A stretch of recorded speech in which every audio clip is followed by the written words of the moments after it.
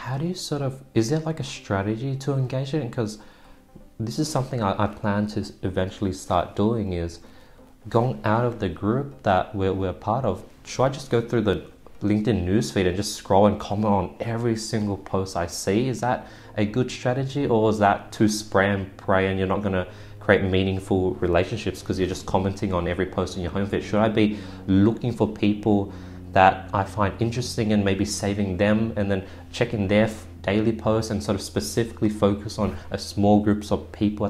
What's your recommendation on engagement?